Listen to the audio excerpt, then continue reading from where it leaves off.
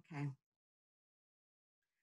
As a member of Decreasing the Distance, an SFUSD parent and caregiver collective advocating for equitable education solutions, we want to welcome you and thank you so very much for joining this conversation tonight about COVID-19, safety, and schools. We are absolutely thrilled to have more than 500 people from across the SFUSD community with us tonight. Teachers, staff, parents, philanthropists, community leaders, and even students. Before we begin, I want to mention we are recording tonight's event to share this critical information with others who are unable to attend. In the chat, you'll find information about interpretation. Due to an issue with Zoom, our Cantonese interpreter will be on the channel for German. So if you select German, you will hear the Cantonese interpretation. We aren't really sure why that happened, but welcome to a grassroots parent planned event. This conversation tonight couldn't be more timely as we and the rest of the country are watching COVID numbers rise. One of the key things we have been hearing from many members of the San Francisco community, families, teachers, and staff is that we all need more information on the latest scientific data to be able to make good, informed decisions for ourselves and our families. A few months ago, I attended a lecture featuring one of our presenters tonight, Dr. Naomi Bardach. And I kind of got a little bit obsessed about how much I still really didn't know about the changing landscape of COVID-19 surrounding transmission, my children's futures, and our family's future, especially given all of the other information that was out there and that had been out there since March.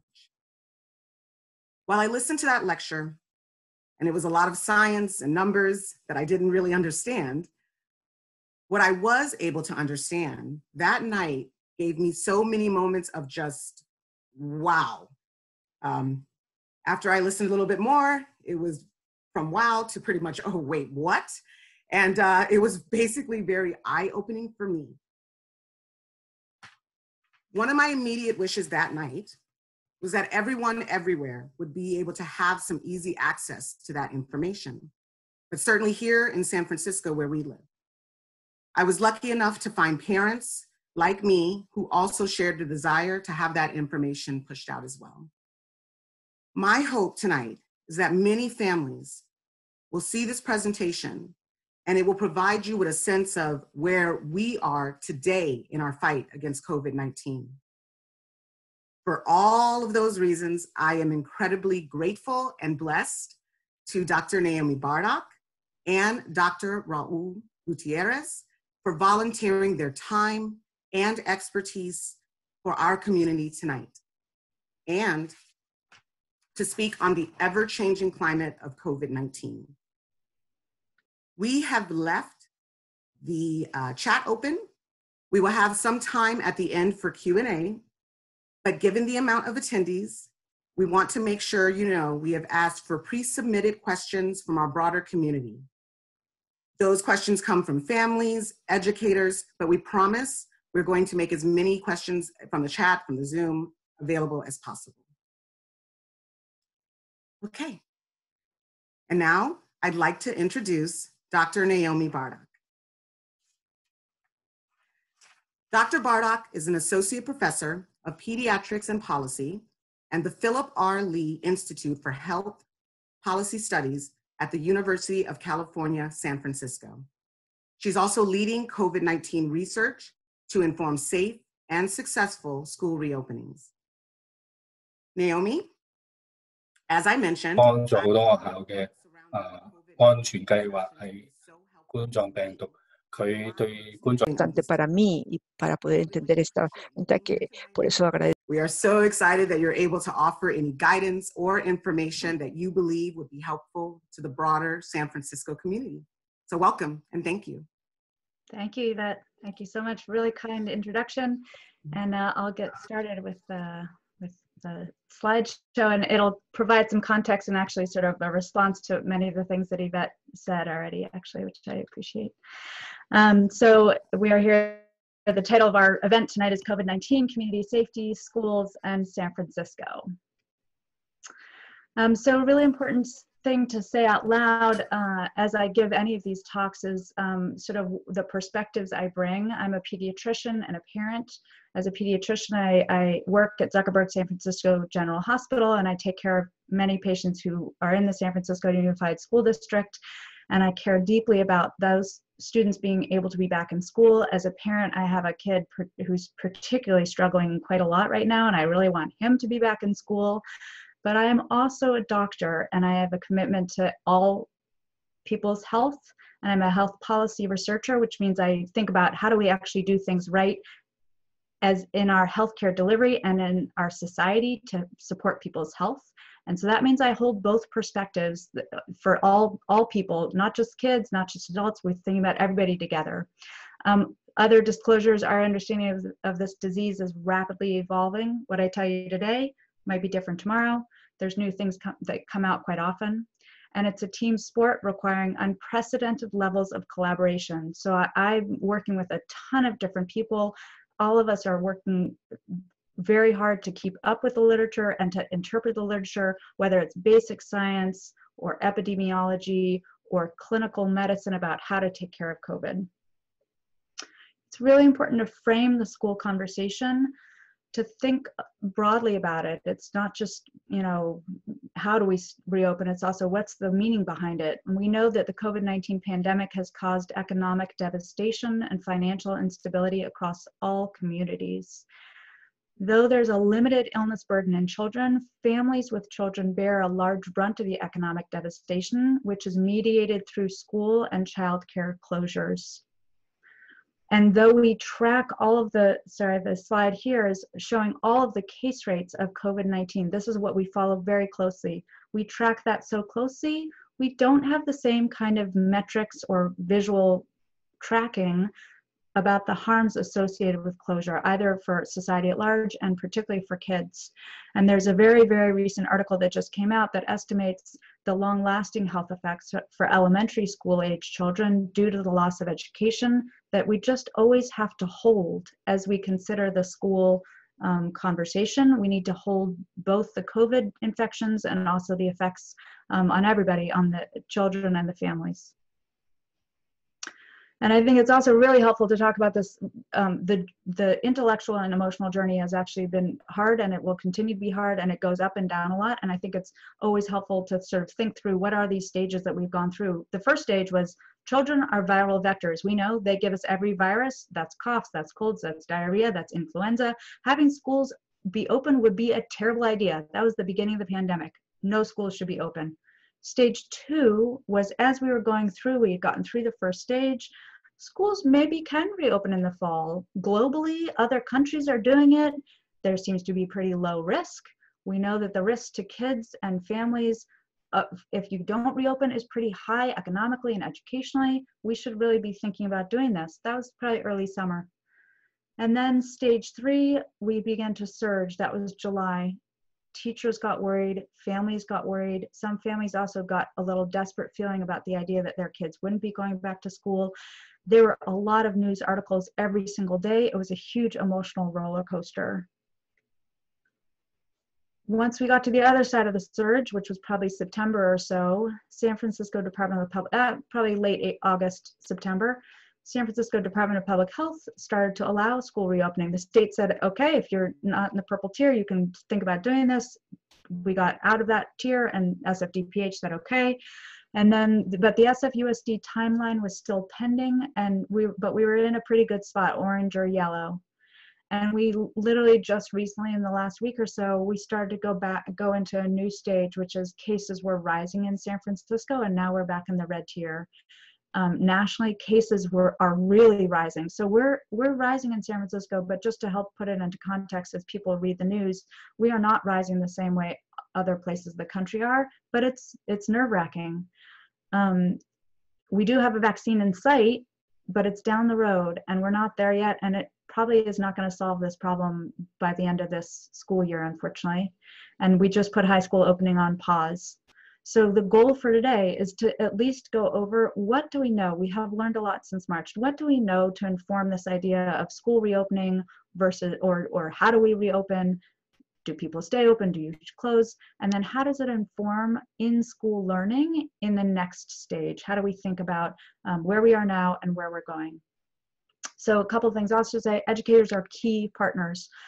So there's a false narrative out there, like from early in the summer, pediatricians say one thing and they disagree with teachers and there's some kind of disagreement. No, what is good for teachers is good for students, is good for families.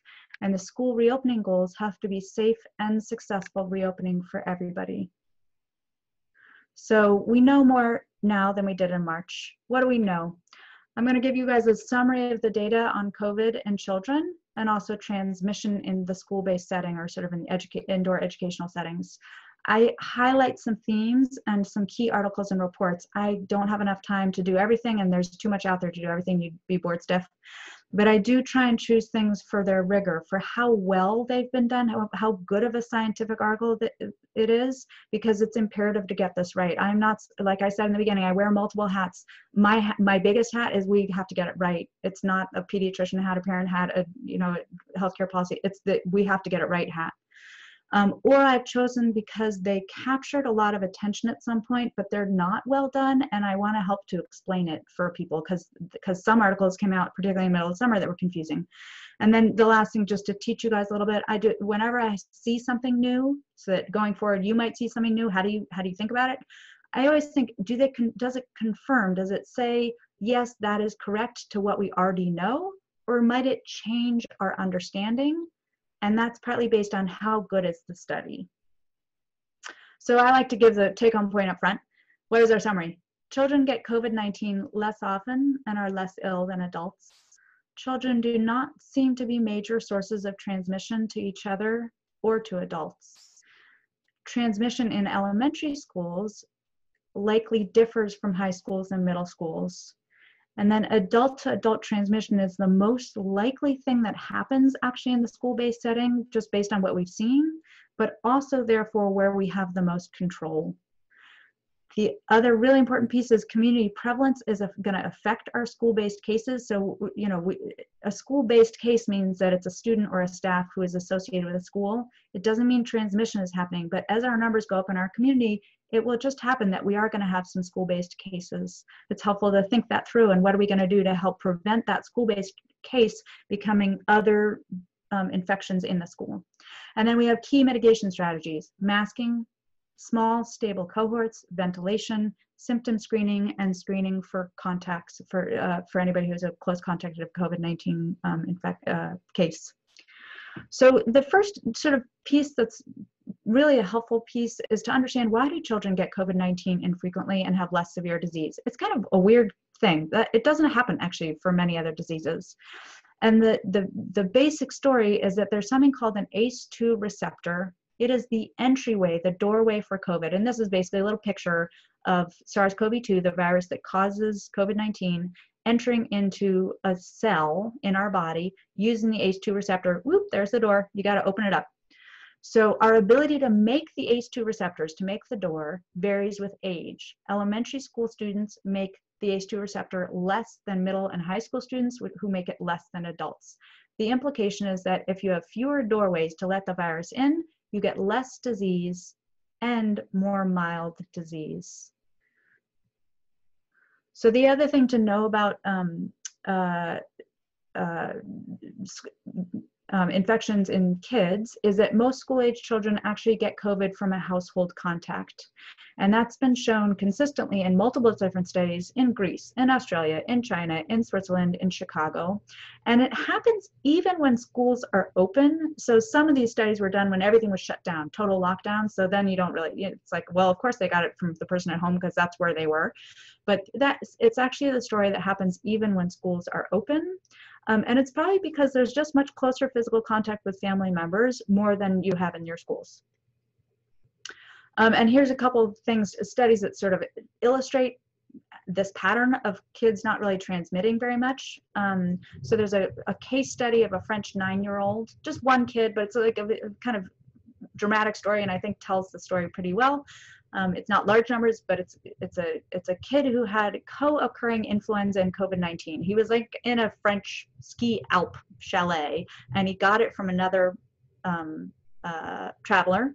And he afterwards, without knowing he had COVID-19, he went to 3 different schools, had contact with 80 different kids, and there were 0 cases in those 80 kids, but they did have influenza. So this kid who had both influenza and COVID-19 didn't pass around the COVID-19, but did pass around the influenza. So we know from that and we know that influenza passes between kids very easily, and COVID is not acting that way. This other study is a study in Australia, and this is where we get a ton of numbers to sort of tell the same kind of story that I just told you. 10 early childhood centers and 15 schools, over 6,000 people. Overall, there were very, very low numbers. Only 1.2% of people got COVID-19 in this whole group. Most of them, more than 90% of them, got it from a household contact. And this is with schools being open. The transmission that did happen in schools, of this 1.2%, there's just a little tiny bit of that actually happened in schools. When it was child to child, it was only 0.3%, child to staff 1%, staff to child was 1.5%, and staff to staff transmission was 4.4%. So you can see that the story here it's very helpful for us to remember the biggest risk is adults passing it to each other in the school setting.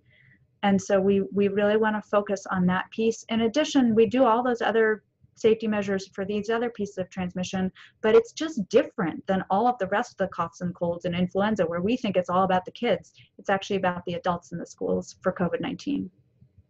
And I'll say here, they weren't wearing masks in Australia at the time. They did do small stable cohorts, physical distancing, but they weren't wearing masks. This slide is actually about a story that was happening earlier in the summer, and I think it didn't totally go away. This is the worry that children are super spreaders, and that's based on a couple of studies that came out that just looked at what they call viral load. How much virus do you actually have in your nose? All of the studies that were done were kids who had symptoms. At that point in the pandemic, it was early in the pandemic, like March, April, that's when they studied these kids. We had very few kids being tested at that time because we didn't have very much access to tests, and kids were mildly ill, so we were not testing very many kids. So the kids who are in these studies tended to actually probably be more sick than not. They actually had to go and have a reason to get a test. And they found that they had higher viral loads. They had more virus in their nose, but that's probably because they were sicker. And then, and the other really important piece is that the implication from this is the way that the study got designed is, first of all, nasal viral load doesn't necessarily mean risk of transmission. Like if you look back at the studies I just showed you, like, okay, maybe they had higher viral load, but nothing seems to be happening there. And then these particular studies looked at symptomatic preschoolers. Well, okay, maybe they have higher viral loads, but we already have systems in place that say if you have a symptom, you stay home, and that is how we break transmission. So even if some of these kids have higher viral loads, we have a system in place to help stop the transmission. A couple of other things so what have we seen? We've seen that they don't seem to transmit as efficiently. How come? Why aren't they passing it along? So there's the story of ACE2 receptors is why aren't they getting it? This is the story of why aren't they passing it along? We don't have great data on this, but there's some practical considerations. One is they have smaller lungs. In order to pass COVID along, you have to get enough viral particles out of your body and that they go to somebody else. They just have smaller lungs. They just make smaller clouds. They also have less severe disease, and so they just don't cough as much. They don't have as much coming out of them, so they're just not going to spread as easily as an adult who has a big cough. And then this is really very common sense. Children are shorter than adults. The way we pass COVID-19 from one person to another, or the virus that causes COVID-19, is by what they call respiratory droplets, these things you can see in the picture, which is coming out of your mouth, usually happening when you're coughing, sneezing. Sometimes if you're doing like the loud singing and shouting, that can also do it. Most of the time, those respiratory droplets get pulled down by gravity. The heavier ones get pulled down, those coughing, sneezing ones. And so kids are just shorter, so they're not going to spread it up. They're going to just, it's going to fall on the ground. And the practical implications for teachers who are taking care of kids, or adults who are taking care of a kid, if you know they have COVID-19, make sure that they're facing away from you. If like teachers have said to me, like, what if I need to comfort a child? You can comfort that child. You can have them facing slightly away from you, in your lap, facing forward. Keep your head above them. If you're worried, you know, any kid that you're worried is crying, then those are the things you can do to kind of protect yourself. The other really important take-home point, high schools are different from elementary schools, and so we have to think about them differently. The community, this is 2 studies from France early in the pandemic. There were no precautions in place. Community prevalence in France, in this area of France at the time, it was 9% of COVID-19. In the high school, they did a study afterwards of all sort of any sign of people being infected in the high school and then in the elementary schools. In the high school, they found that 43% of teachers and 38% of students had been infected. In the elementary schools, it was 7% of teachers, 9% of students infected. So we can see that those elementary school numbers, those are actually very similar to the community prevalence numbers, which implies that the transmission can occur in high schools, but it's the community prevalence that's reflected in elementary school cases, adding to the understanding that probably elementary school students are not transmitting it as much as the high school students can. So we have to be thoughtful about those high school students. And this is a study that teaches us what not to do. It was an outbreak that happened over the summertime in a high school in Israel. They reopened in mid-May. They had an outbreak in the school in late May of more than 150 infections.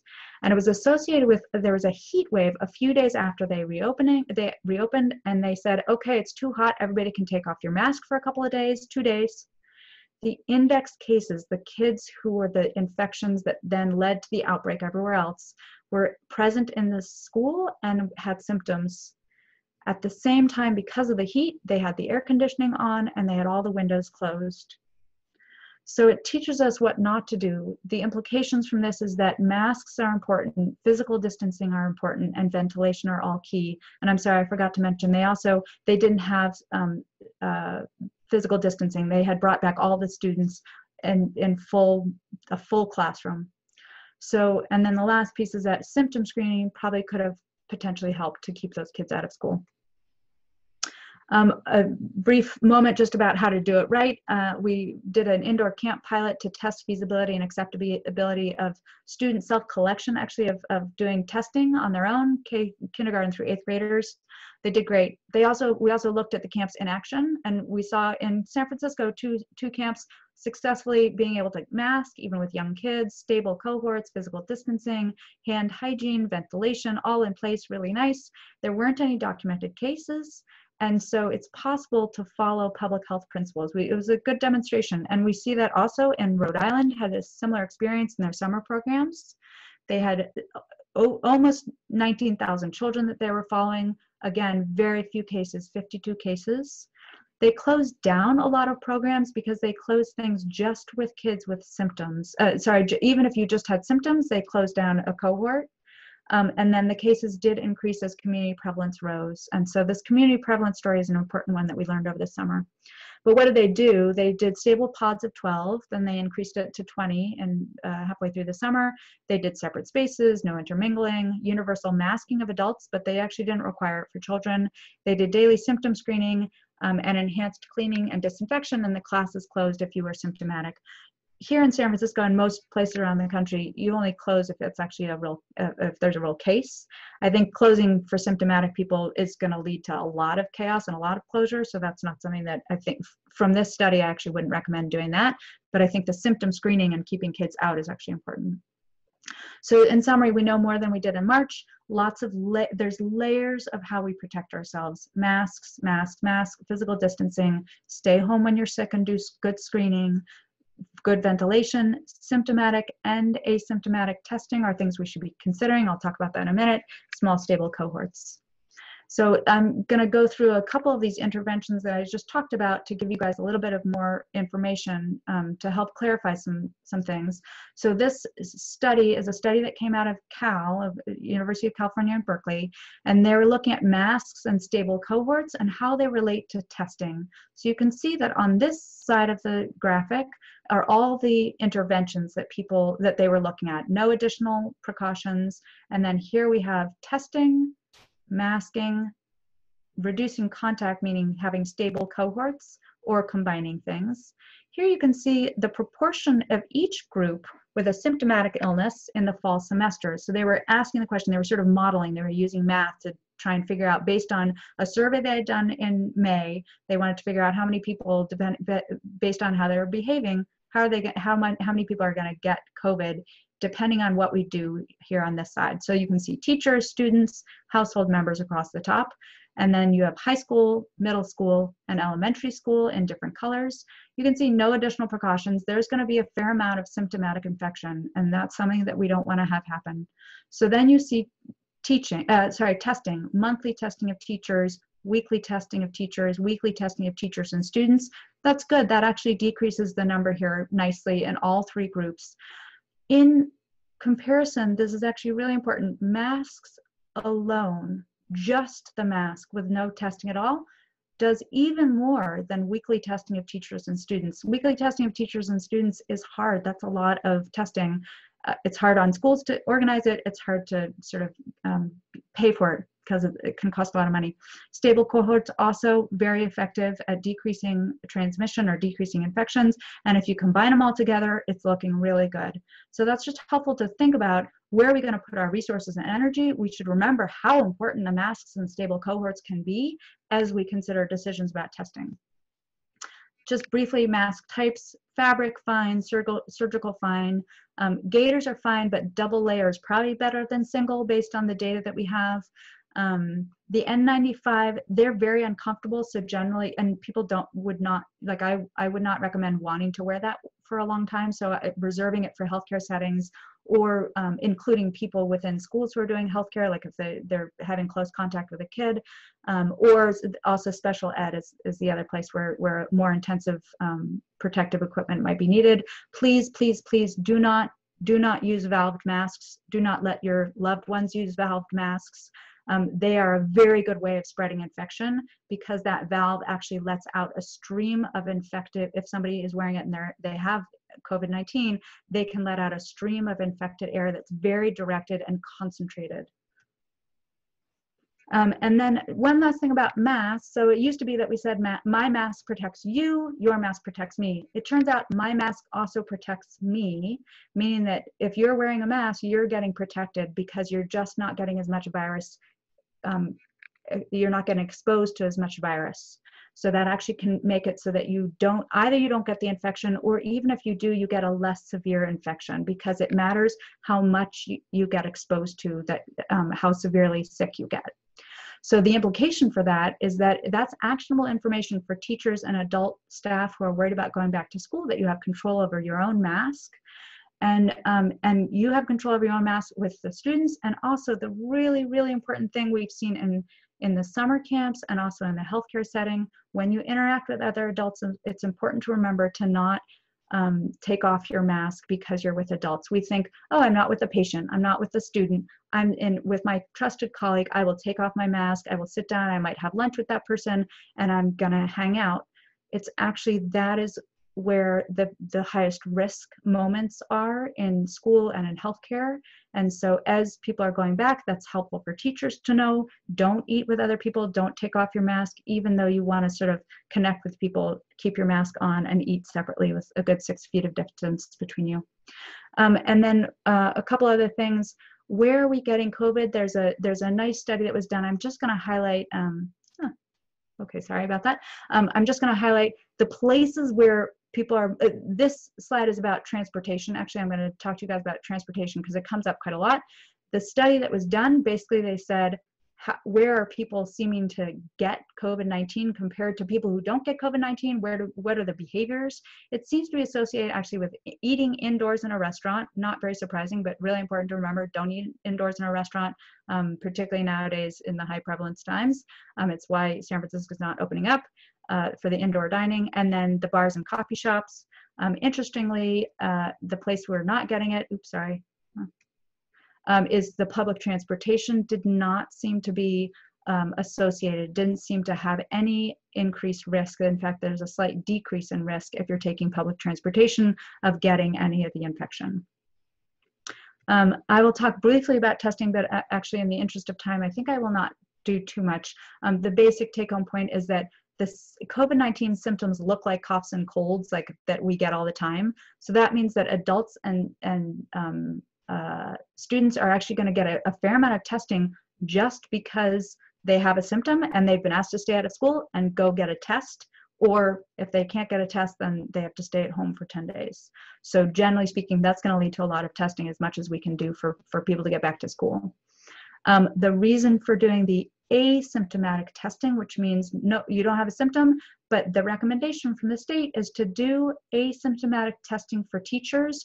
Every teacher should be tested every 2 months, and at approximately 25% every 2 weeks or 50% every month. And the reason for doing that is to help us understand what is going on in the schools as our community rates go up and down, in order to help make decisions. Should we maybe change our testing frequency? Should we be closing the schools if it's higher community prevalence, but the schools don't have very much infection in them? Maybe it's okay to keep the schools open, which is what other countries have decided to do.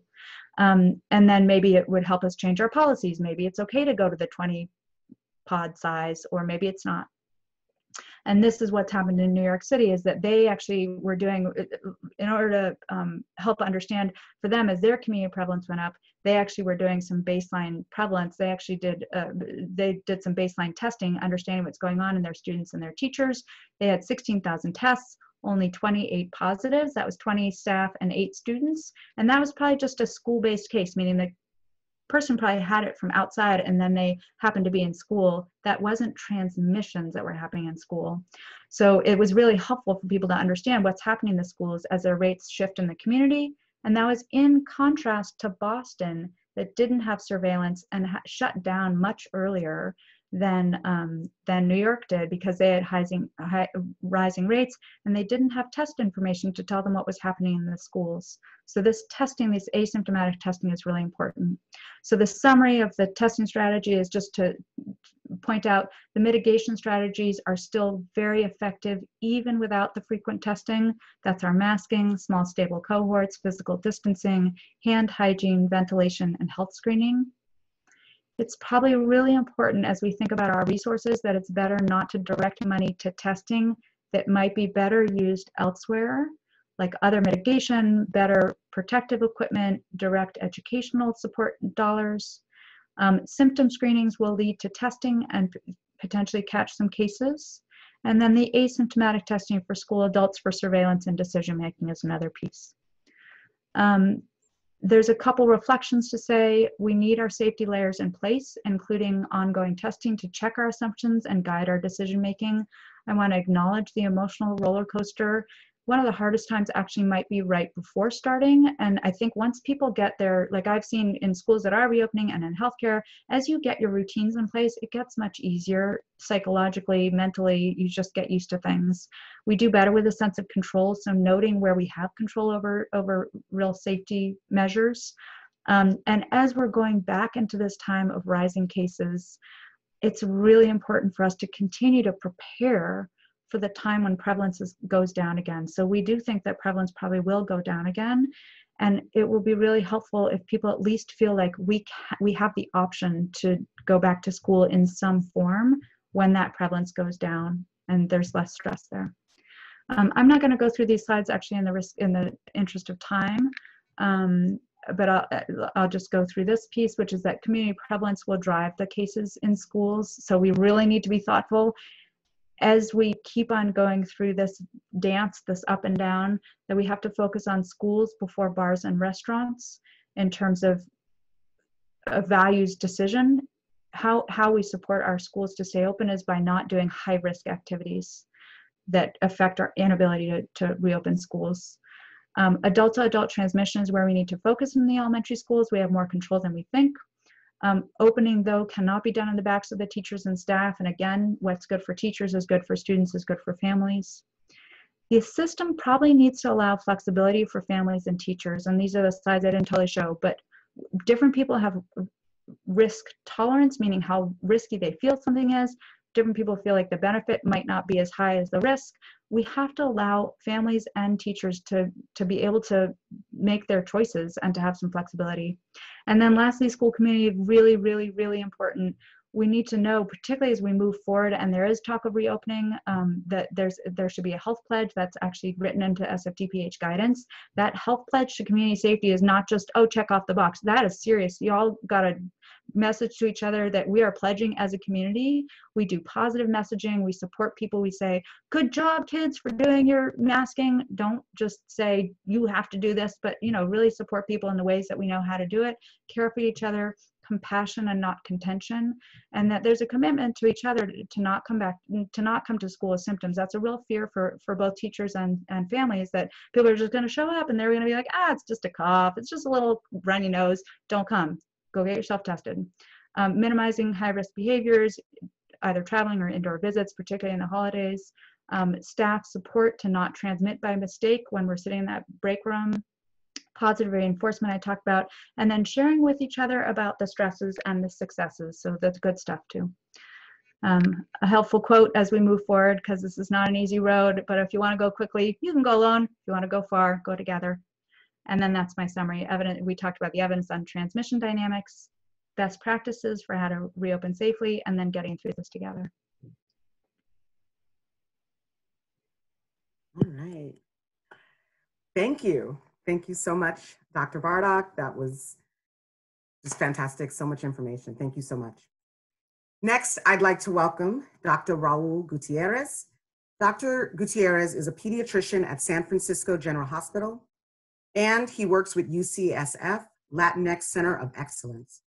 He works with a particular focus on immigrant children and families, and we are very grateful that he is here with us tonight. So thank you. Raul, as you know, there has been so much conversation surrounding COVID as it relates to Black and Latino families. As a Black mother and a woman, I know this disease has affected our communities at a larger and more disproportionate rate. I know a lot of my friends and family have been curious about this as well. So if you could speak on what those case numbers mean in San Francisco specifically versus how they trend nationally, that would be deeply personal to me.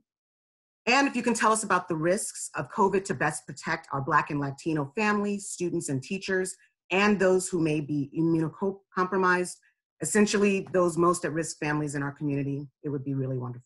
Thank you and welcome. Thank you so much for having me, Yvette. I think you really just asked really the question that brings this next presentation together.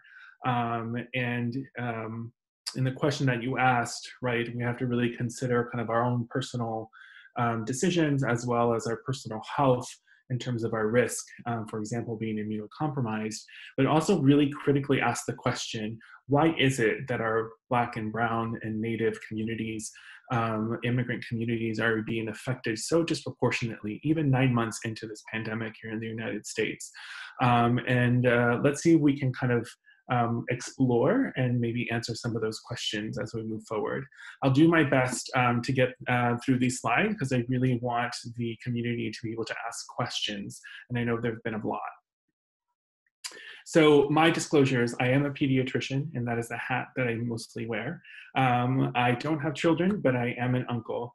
I primarily work with Latinx and immigrant families. I do identify as Latinx, and my immediate family has been affected by COVID-19 as well. So I come with that lens.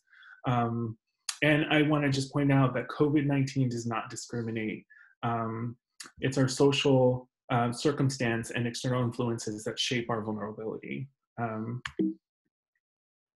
I also want us to move forward with some of these reflections. This is from Trauma Transformed, an organization, Trauma Transformed. We acknowledge that we're in the midst of unprecedented times, We acknowledge that we are holding a multitude of feelings, responsibilities, fear, and joys at the same time.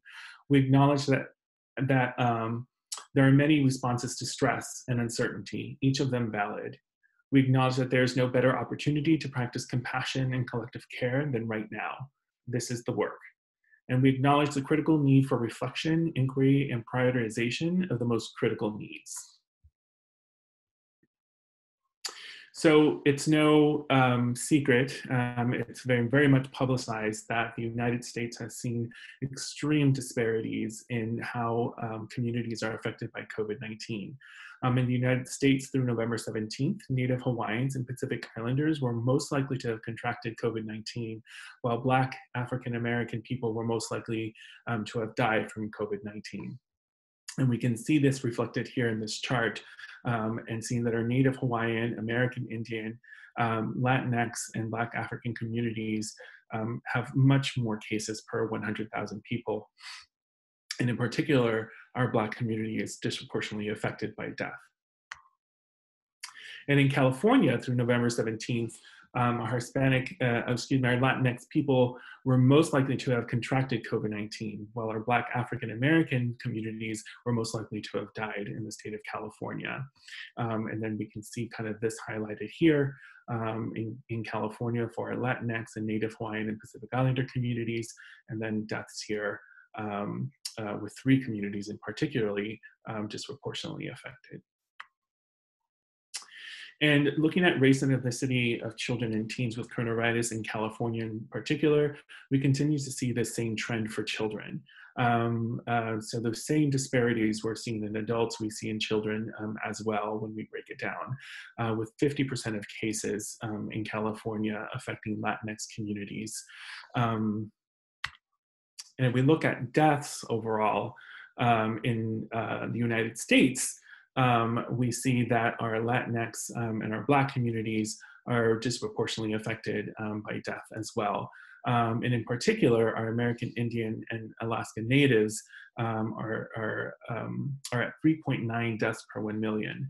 So these are really small numbers just because there haven't been that much death in children overall. And looking here in San Francisco, we see that same trend as in California, with our Latinx communities having a larger percentage of COVID cases. And then looking at age, we see that only 11% is under the age of 18, while our younger adult communities are affected in higher numbers.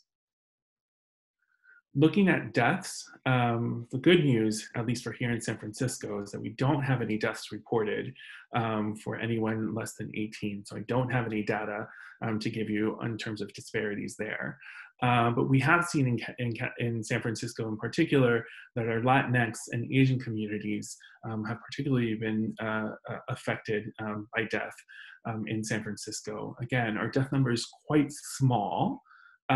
So these numbers look very dramatic, but it's still important to note the disparity.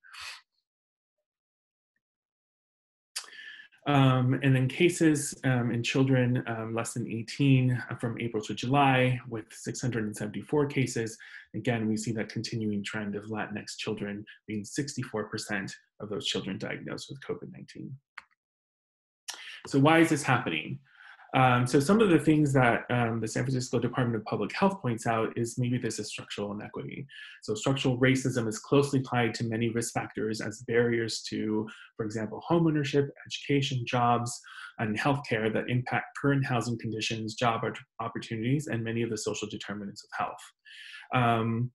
Institutional racism is another thing that the San Francisco Department of Public Health points at. And of course, there are other factors. Neighborhood trends may be influenced by other factors like testing availability and the density of congregate housing, or how many people live in one household. And of course, individual behavior is also something that we need to think about, as Dr. Bardach has pointed out. So what is structural racism? So this is the totality of ways in which societies foster discrimination through mutually reinforcing inequitable systems that in turn reinforce discriminatory beliefs, values, and distribution of resources. And this has a dramatic impact in the way that people live their lives and are made vulnerable to certain disease processes. Looking at this kind of from a more from a framework, we see that the root cause is structural discrimination, whether that be racism, sexism, classism, and so forth, that then informs the tool, so laws, political processes, budgetary decisions, regulations, enforcements, that then impact systems, our public health system, the way our neighborhoods are built, the environments that we live in, the education systems that we learn in, that then lead to health and well-being outcomes. And several studies have shown that this kind of pathway leads to health disparities through economic injustice, environmental and occupational health inequalities, inadequate healthcare, and so forth. So how does that affect our communities? So this looks really busy, but it's just a map showing the new cases of COVID-19 in these different the different neighborhoods here in San Francisco. And we can see that new cases at a rate per 10,000 residents is highest in the Bayview-Hunters Point area, as well as in the Mission.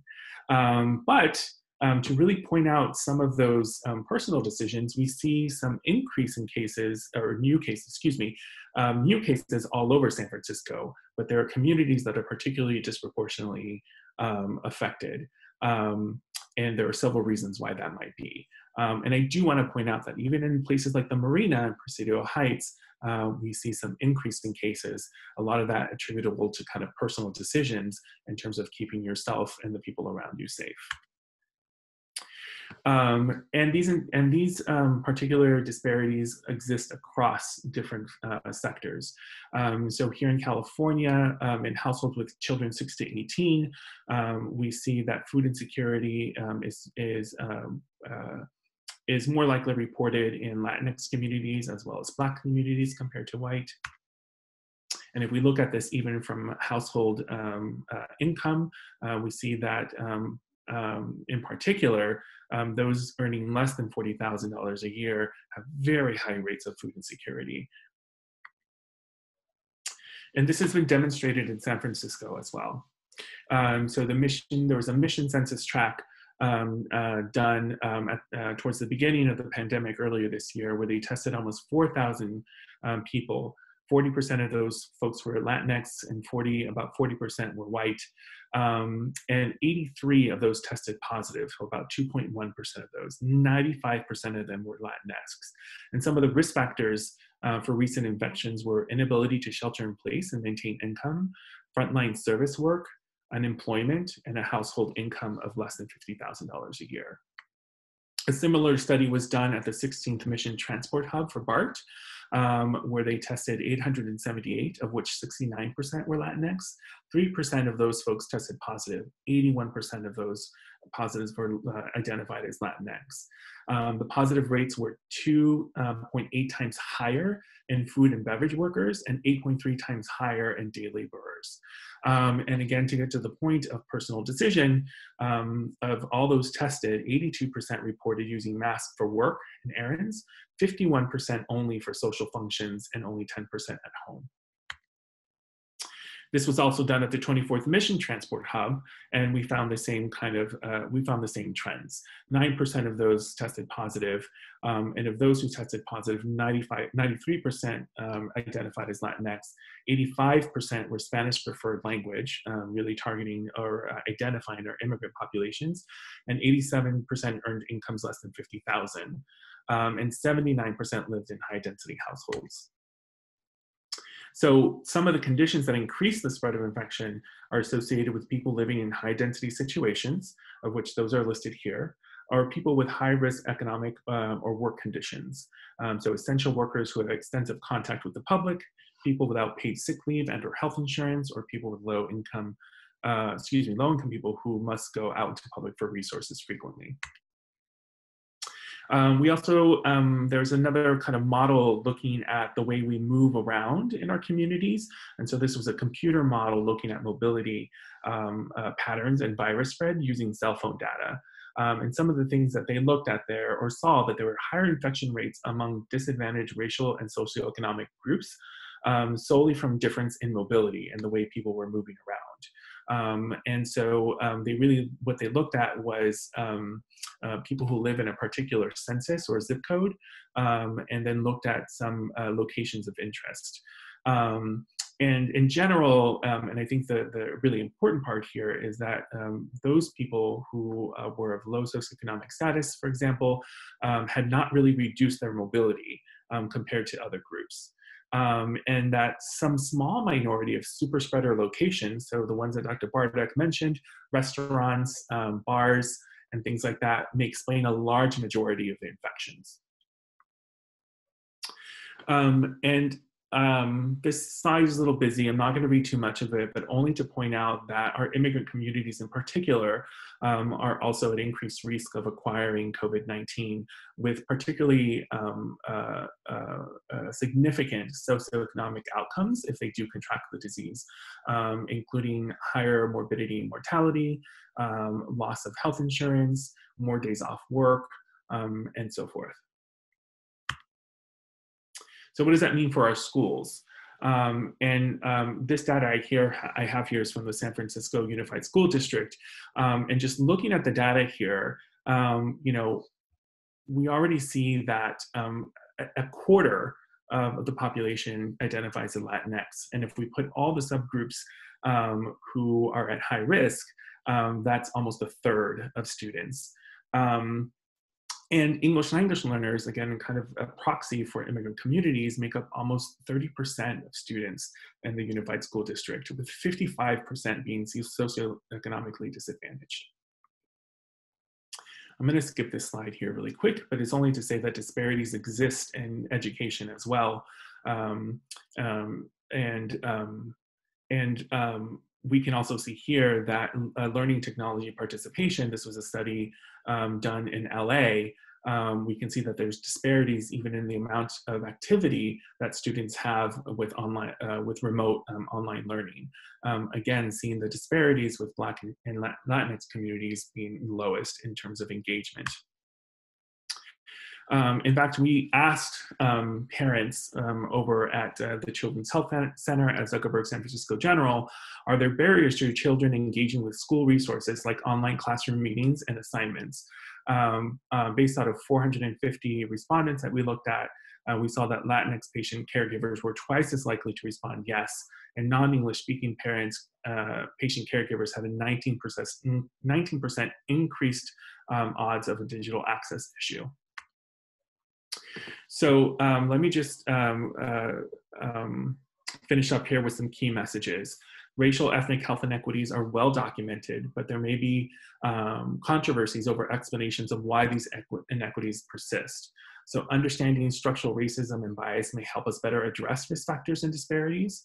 And structural racism involves interconnected institutions, mutually reinforcing inequitable systems that in turn reinforce discriminatory beliefs, values, and distribution of resources, which together affect the risk of adverse health outcomes. The spread of COVID-19 is dependent on many factors, and some key factors contributing to transmission or severity include living in crowded conditions, leaving the house for essential work, unable to limit outings, having certain pre-existing health conditions, limitations to accessing care and other resources, and that structural racism is closely tied with many of these risk factors, and data show that communities of color bear a disproportionate burden of COVID-19 disease and death. Some strategies to think about: community-specific, multi-sector, equity-oriented initiatives. We need to work together in different sectors to really address the inequities that we're seeing, not only in COVID-19, but in education as well, in the midst of this pandemic. Advocating for policy reform, adopting mechanisms that identify structural discrimination, acknowledging it and working to undo it, institute policies to increase economic empowerment for those communities impacted, fund community programs that enhance neighborhood stability, focus on addressing both social risk factors and unmet social needs, and test and deploy targeted interventions that address social risk factors. All right, I think that's it. I'm going to stop there. And I'm going to stop my share as well. Wonderful. Thank you, Raul. That was absolutely fantastic. So much information. If you will all bear with us, we know we're running a little long, but luckily the doctors have agreed to stay on for 10 more minutes after 9. So we're going to get to some questions. I know there have been a lot coming in, and I'm going to try to get through as many as possible. So first question, a little bit of Q&A from an elementary school teacher. Teaching and learning is a dynamic, silly, loud, songful, high-filled, fun journey. With COVID limitations within school, certainly learning will be more dynamic than online learning. But will it fit the expectations and needs we are looking for in a school return? Also, what if our students don't follow the rules? As doctors, I know you guys have some suggestions on that. I know that one of the things I learned from the presentation is how well younger children right now are following the rules compared to college students and older students. So if either of you want to elaborate on that, that'd be great. Maybe I'll start and Raul also can pick up the theme. I saw that question in the chat. I love that image of the boisterous, fun, education. I will say that the coming back to school psychologically it's helpful to highlight that there is a lot of joy involved with coming back to school for the people who I know have come back to school. It's stressful, but there's also it's helpful to remember that there's joy there. And I think that the expectations, I think it's COVID-19 is terrible. It's limiting our ability to have what we view as normal, fulfilling lives. So I think it's within that context. It's not going to be exactly the same as what we're used to, but there will be still. I think that there's still that capacity to have some of that joyfulness and boisterousness. Maybe do it outside rather than inside. As some of these mitigation strategies are.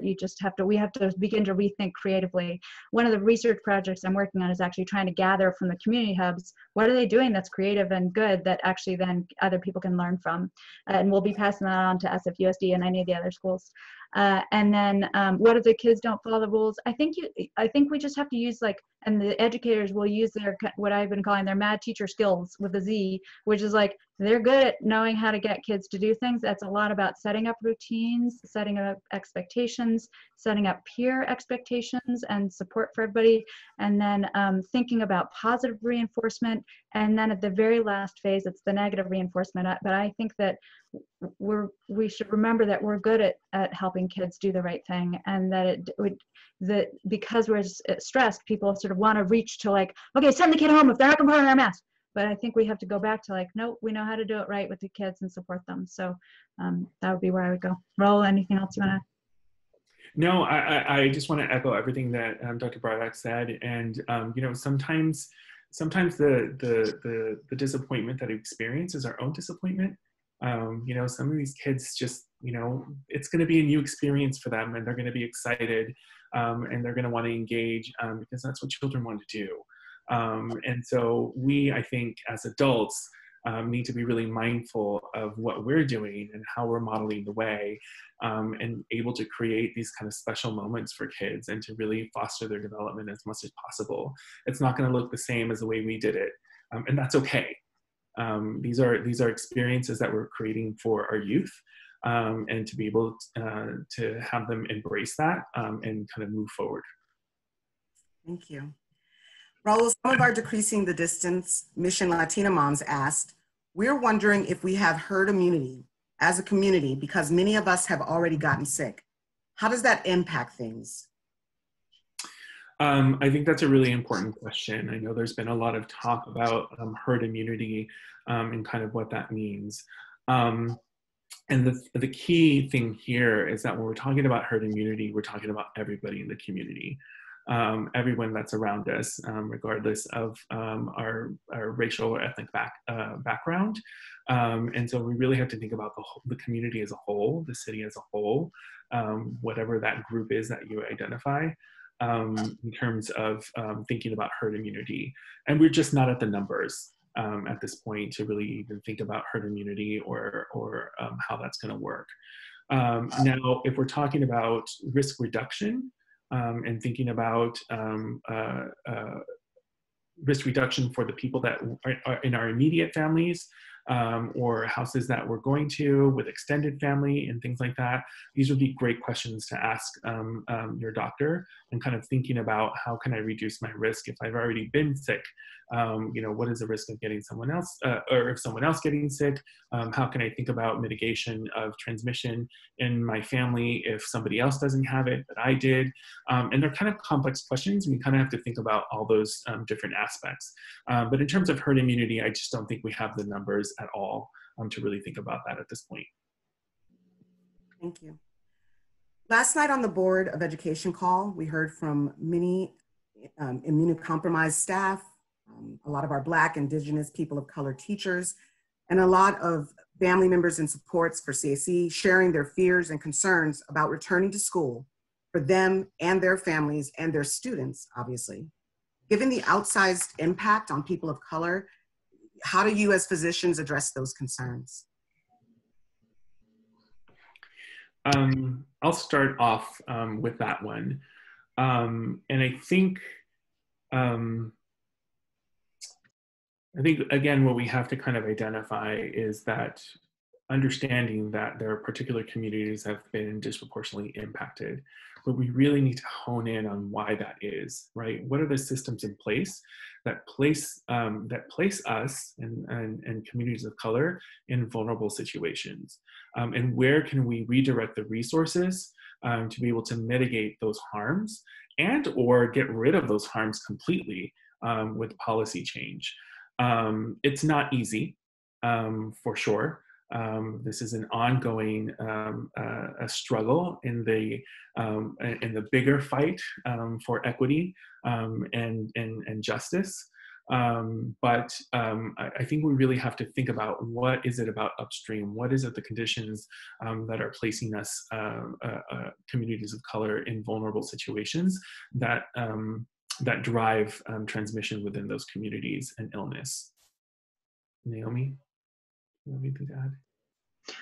I think that's right. It's really important to help people think. It's sometimes easy to think if you're in a population that's getting more affected, so the Latinx population, that like maybe it's my body or my kid's body that's more at risk. And it's really important what Dr. Gutierrez was just saying, is that it's about this sort of structural things that are happening. It's high risk occupations and living situations. And so your child walking through the door at school doesn't have any different risk of getting COVID-19 than any other child of any other racial or ethnic group. Everybody needs to stay safe, but it doesn't mean that you're physically more at risk. And that's just really important to remember. And I think knowing some of this information has informed, where it is that we have testing sites. It could also inform things like what kind of resources do we provide a family that we know has particular risk factors in place, and how is it that we can get a child who has to quarantine or isolate back to school as quickly as possible in a safe way, and really understanding the components that go into making sure that happens quickly. All right, thank you. Okay, so I want to talk about ventilation. It seems like that's been on everybody's mind. I was hoping that you could help break down ventilation for me a little bit. I know for teachers, there's a lot of questions about, are windows enough? Is an open window enough? Is a fan enough? We've heard airflow is important, even in our own homes, right? So apparently the World Health Organization has some guidelines about how much air needs to be freshed and how often. So a lot of teachers, I'm thinking educators, are interested in knowing, is there a way to measure the airflow in real time to make conditions safer in classrooms at all? Mm-hmm. So I'm not a ventilation expert, but I will say what I have learned, because I'm like, I gotta know something about ventilation. There are something called CO2 monitors, which basically, because when we breathe out, human beings breathe out, we breathe out CO2. So you can measure like a little, it's a little clicky thing in the air. It captures a reading of how much CO2 is in the air. That is one way of assessing whether or not you actually are well ventilated or not. trick to that is that it will tell you if you have your window open and your door open, are you getting enough fresh air moving through, because that will get rid of the CO2 and take it out of the room. The CO2 measurement device, if you have an air purifier that's just cleaning the air to get the virus out of the air, the CO2 measurement won't tell you anything because the air purifier is not taking the CO2 out.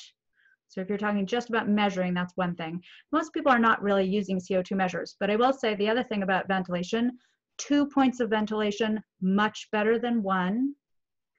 And fans should be pulling air out of a space rather than directing it across a space. So we know that if you're in a closed restaurant, they had a nice study in China, and you have everything's closed and you have air blowing in one direction, and here's the infected person, then that actually is a good way to pass the virus to other people. So you don't want the air to be directing through the classroom. You want it to be pulling air out of the classroom rather than pushing air into the classroom. Yeah, ventilation is fun. It is, all of a sudden. Thank you. So I know we are getting pretty close here on timing. Naomi, you mentioned earlier, I know a lot of teachers have written in to talk about their fears, as well as us as parents writing in as well. Flu season's coming up, and I know that you mentioned earlier that it doesn't really react to the same way as COVID-19. Can you explain that as a parent for me as well? Mm-hmm. Yeah. Each infectious disease we have actually has a different what they call sort of infectivity or how infectious it is. And so, like, for instance, measles, very, very, very infectious. If you're in the same space as somebody else with measles, it's very easy for it to pass from one person to the other. Compared to measles, influenza is less infectious. And then in kids in particular, influenza tends to pass between kids. COVID-19, for some reason in kids, and it's all those things that I sort of talked about in the talk, it just doesn't pass the way flu influenza passes. So it's just that kids don't seem to pass around COVID-19 the same way they pass around influenza. So that's one piece. The other piece that sometimes comes up for people is, how do I know the difference between COVID-19 and influenza? You know, fever, cough, that seems to be kind of the same.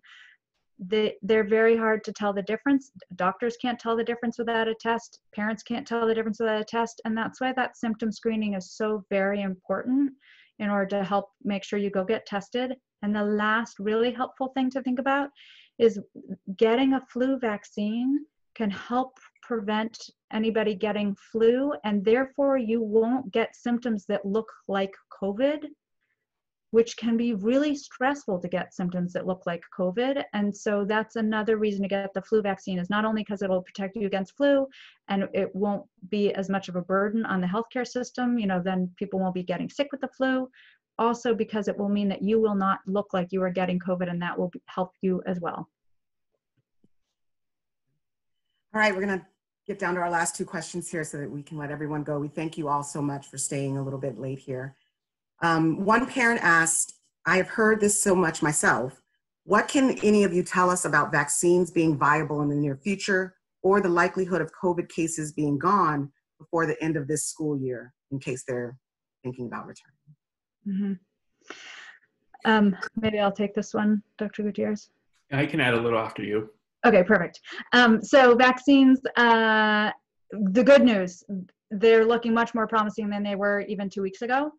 But it's going to take a very long time for us to be able to make enough, and just not us, but like the system, to make enough doses, and then to get all those doses pushed out to people. They have a phased approach, and you can look up online. There's actually like a very clear framework for who's going to get them first. Healthcare workers, very high risk adults will get them first. Schools are actually close. They're in phase 2, so that's good. But the idea that we're going to be able to use a vaccine and be able to reopen schools before the end of the year is actually, it's almost every expert is thinking that that's not going to, it's not going to happen like this. So I think we're looking, the vaccine will not solve it before June. Yeah, the only thing that I would add is, you know, I'm hoping that our municipalities and government agencies have kind of learned lessons about equity and who gets, you know, we learned a lot about who's getting tested, what's available, and how quickly can some communities versus other communities get their testing and the results.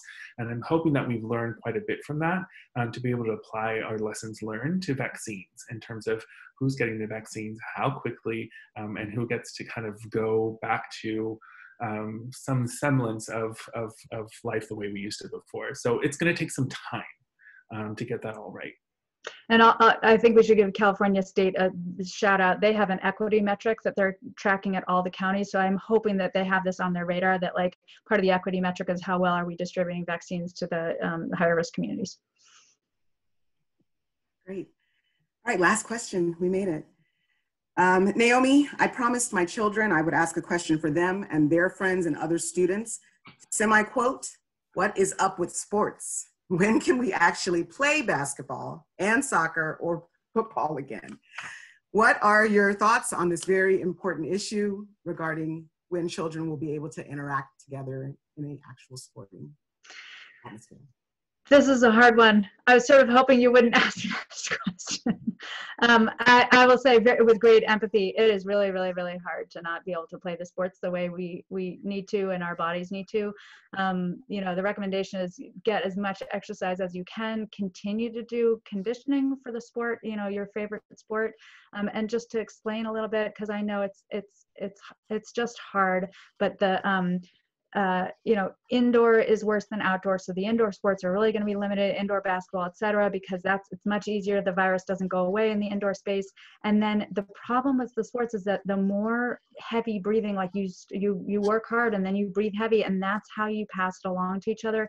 And if you're doing close contact with your sports, that's where it happens. So that's kind of the rationale behind it. When is it going to happen? We have to get to be a much lower prevalence. So how does that contrast then with, I mean, obviously the playgrounds are open. Is it just the exertion of sports that's different than allowing them to, like recess, if they were at recess and they're on the playgrounds, and the playgrounds versus, I assume, actually having interaction with each other in a different way? Because children are on playgrounds now. And, you know, at the hubs and everywhere else, they're wearing masks and it seems fine. So is it really more just about the exertion of playing an actual physical sport in close contact? Yeah, it's the close contact and it's the super heavy breathing. Kids in playgrounds can sometimes breathe that heavy, but it's like a known thing. When you're running around, you're playing soccer hard, you're playing football hard. Yeah. Well, I know now we've even gone over our extra 2 minutes over the 9:10, so I'm going to start wrapping this up. On behalf of Decreasing the Distance, we hope many of you found some of this presentation to be helpful and useful. I learn something every time. I am still absolutely like, wow. We would like to extend a huge thank you to Dr. Bardach and Dr. Gutierrez for providing such important information. We'd also like to thank UCSF for hosting this town hall, our interpreters tonight, Raquel and Glenn, and all of you for joining us. If you have any questions about what you heard tonight or our efforts at Decreasing the Distance, please reach out. We'll put our contact information in the chat. We'll also be sending out a very short survey, that will help us consider meaningful topics for future events. So be on the lookout for that as well. Thank you all so much for attending. Have a good evening and be well. Thank you. Thank you, everyone. Good night. Good night. Thank you for the invitation. Take care, everyone.